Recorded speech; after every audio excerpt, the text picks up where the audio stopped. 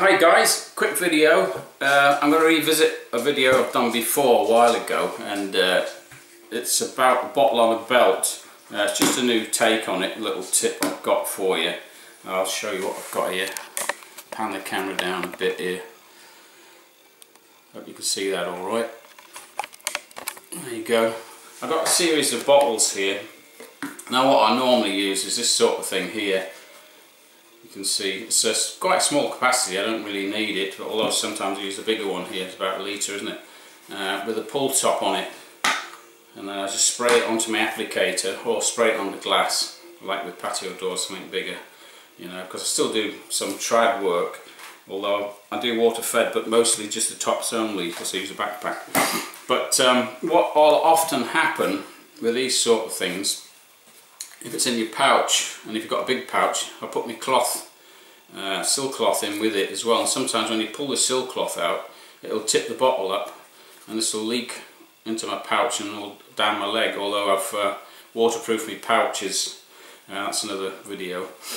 The bigger one, I've got the pull tops on this, but very often, sometimes you go to wet your applicator or wet the glass and you forget to pull the pull top up, and it's all a bit awkward, and then you'll forget to push it back in again, and then it'll leak down your leg or whatever, or it'll fall out in the vehicle, leak all over the vehicle. I've had that a few times. So I got to thinking, I was using one of these squeezy bottles. You can see there's a tomato ketchup one, it's still full, so I can't wash this out and use it just yet. And what these have is the self-sealing nozzle here, so you can have it upside down and it won't leak out actually. So what I did is I tried this, I put some water in it. I could try that now actually. Let's just put a bit of water in it just to prove the point. This one's a bit small capacity, but it's all I had at the time. Okay, but I can get on with this because I can, that'll last me a couple of hours probably. It depends on what work you've got.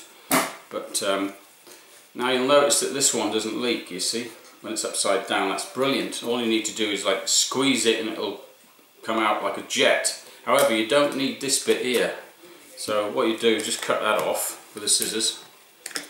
Hey presto, look at that. I like that.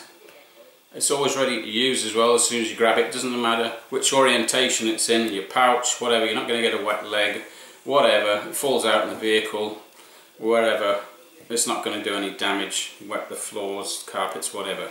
So there's another tip for you, and I really like that one. Here's a larger version, which I'm not going to use yet because there's still a load of product in it yet.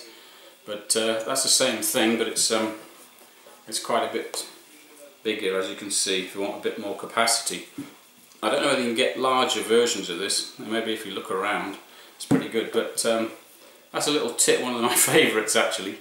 It works really well, so that's another job done. If you like that, give it a go. Job done.